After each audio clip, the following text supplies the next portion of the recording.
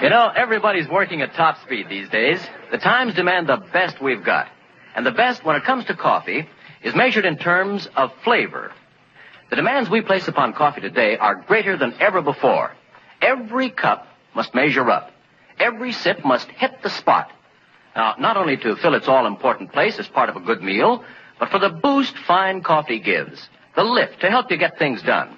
And besides that, since the shortage makes rationing necessary, each cup should make up in excellence for the cups we don't get in between. Now, to fill the bill and more than fill it, get Chase and Sanborn coffee. You'll marvel at a single cup. Coffee is undeniably a favorite drink amongst Americans throughout history. According to a recent survey on coffee consumption in America, 3 out of every 4 Americans consume coffee on a daily basis. Additionally, coffee, only second to water, is the most consumed beverage in America. This black magic has provided Americans with superpowers, giving strength for soldiers on the battlefield, providing energy to build and create, and an opportunity to access a part of their creative souls while high on caffeine. It is easily available on every grocery store shelf, found in practically every home in America, and served hot and ready at any gas station, restaurant, airport, you name it. But how did we get here? How did Americans become obsessed with coffee?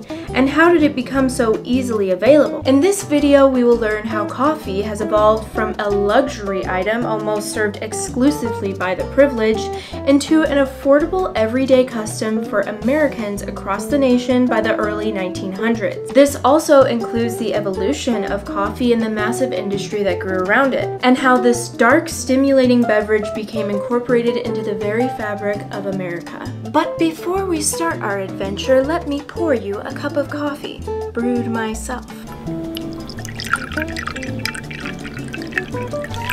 I have cream sugar, a cigarette if you'd like. Help yourself. Now that we both have our coffee, let's get started, shall we?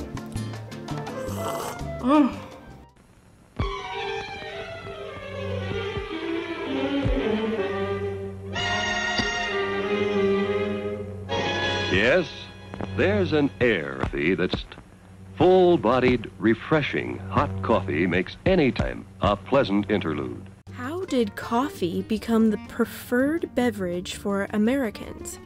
To answer that question, we'll have to go back in time to visit the 13 colonies. When settlers made their journey to the New World, they brought with them some essentials, such as bread, wine, olive oil, meats, tea, and even coffee. During colonial times, coffee was more for the privileged, as it required more effort and equipment to prepare. Unlike tea, it needed to be roasted and grounded before brewing. Though coffee houses rapidly began to appear in the 13 colonies, tea continued to be the favored drink in the New World. This all changed in 1773. People in the colonies were growing angry due to the heavy tax on tea imposed by King George III. This resulted in a revolt known as the Boston Tea Party. According to History.com, on December 16, 1773, the Sons of Liberty, a group of merchants and tradesmen founded to protest the British taxation, disguised themselves as Native Americans, boarded docked ships, and threw 342 chests of tea, an amount worth about $1 million today, into the Boston harbor in direct opposition to the tea tax. This event would forever change America's drinking preference from tea to coffee. Drinking tea became unpatriotic. America was now coffee drinkers. Founding father and later third president of the United States, Thomas Jefferson, proudly proclaimed that coffee is the favorite drink of the civilized world. From here on out, coffee grew to become an iconic symbol of American culture, vigor, and spirit.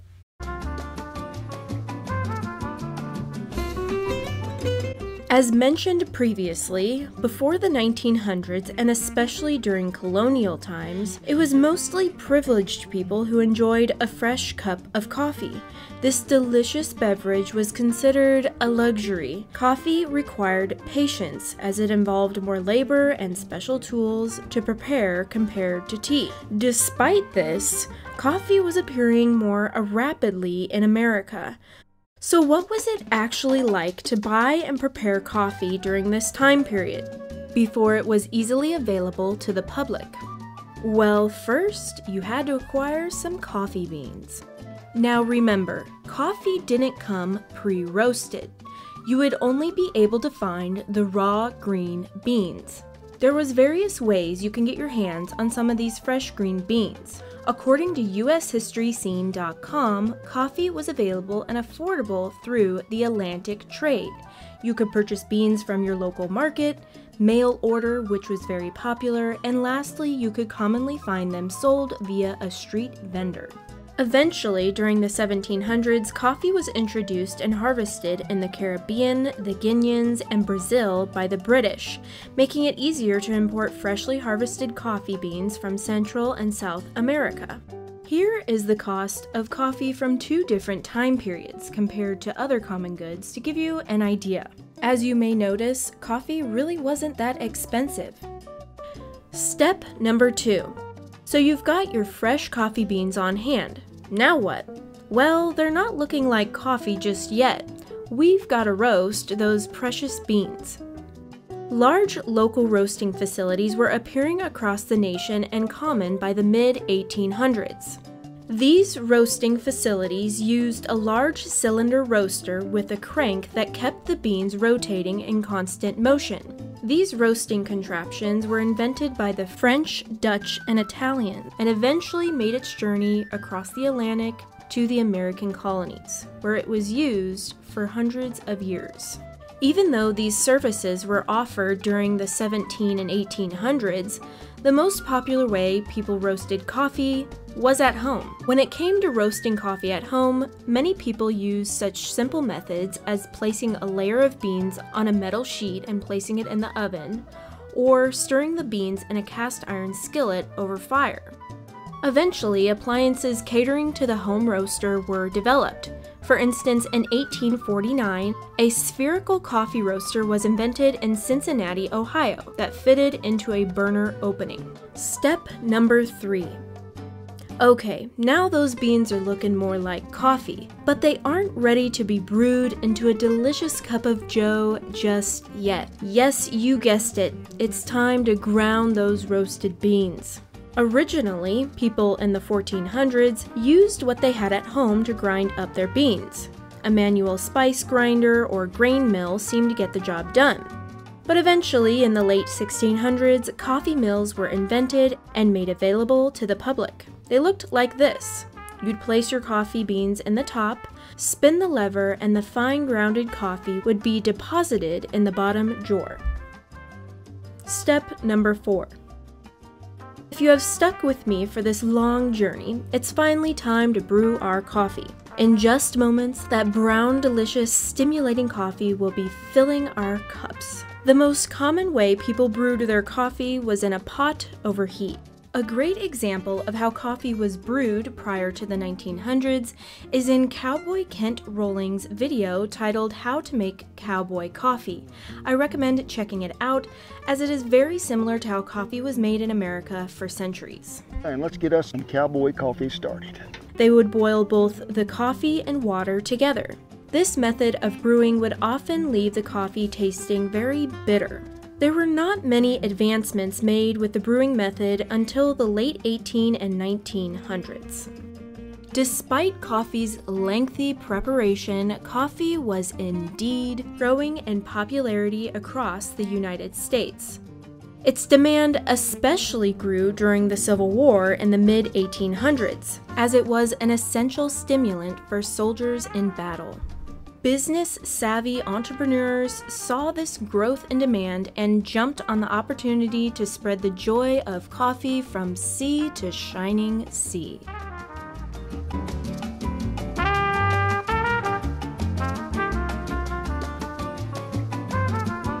Besides some teas available, coffee gave people a kick of caffeine that powered them throughout the day, and people were craving more. Eventually, their prayers were answered via the Industrial Revolution, which roughly spanned from the 17th and 19th century in America.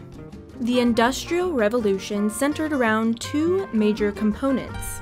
For starters, it made the production of goods much quicker. Instead of making everything by hand, machines, often powered by water mills and later steam, did a lot of the heavy lifting on its own. And lastly, the adoption of the factory system made everything efficient. This meant more could be made in a little amount of time. So where does coffee come into play? Well, remember all those tedious steps we covered in the last section? Well, powerful, massive machines were invented over time that were able to perform these tasks with large amounts of coffee all at once. Let's start with the roasting machines. Advancements were accomplished, folks, in the mid to late 1800s. Companies could roast hundreds of pounds of coffee at once, something the home pan method could never achieve. From that time, commercially roasted coffee grew in popularity until it gradually overtook home roasting during the 1900s in America. In 1903 and 1906, the first electric roasters were patented in the US and Germany. Companies who had the opportunity to own these big, powerful roasting machines had another big advantage: bulk buying. They could buy large quantities of fresh green coffee beans for cheap. Even the packaging of coffee was making large strides. The popular offering of 1-pound coffee bags were a hit. This was first introduced by Arbuckle Brothers in Philadelphia, which brought them much success. This concept was mimicked throughout the coffee industry and became the norm. Not too long after this, vacuum packaging became the new standard. Now, any seasoned coffee drinker would know that once coffee is grounded and exposed to the air, it will immediately lose its freshness. Major coffee brands were able to fix this problem via a process known as vacuum packaging. In the year 1900, R.W. Hills of Hills Brother Coffee brand developed an effective process to suck out all the air from their coffee tins, ensuring freshness to all their customers. Coffee tins became an iconic piece of American coffee history. Unfortunately, these fun tins are no longer used, but are a great item to collect. Everybody, rich or poor, famous or not, was high on coffee. This huge shift in production changed coffee from a luxury item to an easy and accessible item to have by the early 1900s. Now, it's important to mention that there wasn't much of an emphasis made on quality. It's not like today where local roasters and coffee shops will obsess over the perfect temperature to roast or how long they should be roasting the coffee beans. According to My Alma Coffee, the idea of tasting notes, country of origin, washing process, or even understanding the supply chain and how that influenced taste were wholly separated from the grocery shelves consumers were browsing. In fact, for decades, most people in the United States didn't even know that coffee beans came from a real-life plant. Oh boy.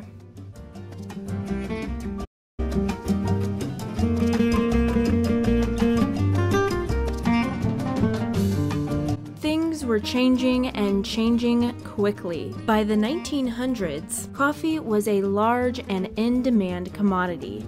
Tins of conveniently roasted and often pre-grounded coffee was ready and available at everyone's fingertips, and it was cheap. By the 20th century in America, drinking coffee practically became everyone's patriotic duty. A piping hot cup of coffee served an important role in people's lives. This liquid black magic gave Americans superpowers, enabling them to play longer, work harder, and access a part of their creative souls while high on caffeine. It was deemed an essential ration for soldiers in battle. When America entered World War I in 1917, the U.S. military snagged as much coffee as possible. One Army officer was quoted saying, "Coffee was as important as beef and bread." By October 1918, just before the war's end, Uncle Sam was trying to get 37,000 pounds a day of coffee, far above the entire national daily output of 6,000 pounds, according to Mark Pendergast's Coffee History from Uncommon Grounds. Same goes for the Second World War. During the onset of World War II, America needed to scavenge up those magical beans to help them win the war. Americans began to ration an assortment of goods for the war effort, such as rubber, gasoline, clothing, sugar, butter, and of course, coffee. In the 1920s, when alcohol was deemed illegal for Americans to consume, the one drug they did have was coffee. While coffee definitely doesn't have the same effect as a stiff shot of gin or a glass of whiskey, coffee was a decent alternative. It was dark, rich, and got the blood flowing for people across America in the Roaring '20s.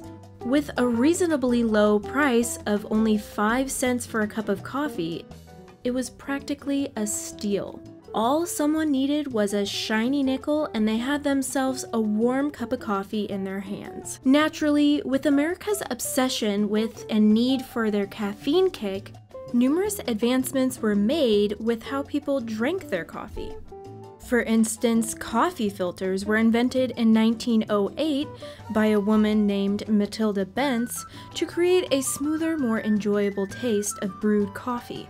New coffee makers and brewing methods were also offered, such as a Chemex, a French press, an electric percolator, or a vacuum or siphon coffee pot. Instant coffee was also invented and perfected in 1901 by a Japanese scientist, Satoru Kato, giving the citizens of America yet an even easier way to make a cup of coffee. I've always liked the good things in life. Good art, a good book, good coffee. I make it a new way, by the pot, using instant coffee. Not any instant, this one. Instant Maxwell House. So much richer now, it makes a really good pot of coffee. Only one that has this recipe. Use a heaping teaspoon for each cup. Add water, cold water, and then heat, almost to a boil. And let it steep a while to bring out all its flavor. I'll do it my way, see? Coffee becoming a large, easy accessible, and cheap commodity in America influenced other strides in the coffee industry, such as the advent of Starbucks that completely transformed the experience and culture of drinking coffee in America when they opened doors in the 1970s. Furthermore, current generations have developed a much more sophisticated appreciation for coffee, as specialty coffee roasteries and coffee shops who focus on the quality and complexities of coffee have recently become very popular across the United States. What was initially influenced by patriotism in the early American colonies and heavily influenced by the Industrial Revolution, Americans have had a long love affair and dependency on coffee. Oh no! Looks like we're out of coffee. Looks like you drink all yours too. Did we really drink that much? Well, if you stick around, not only will I make you a fresh pot of coffee, but I'll have another exciting adventure for you as well. So be sure to subscribe, leave a comment, and hit that like button.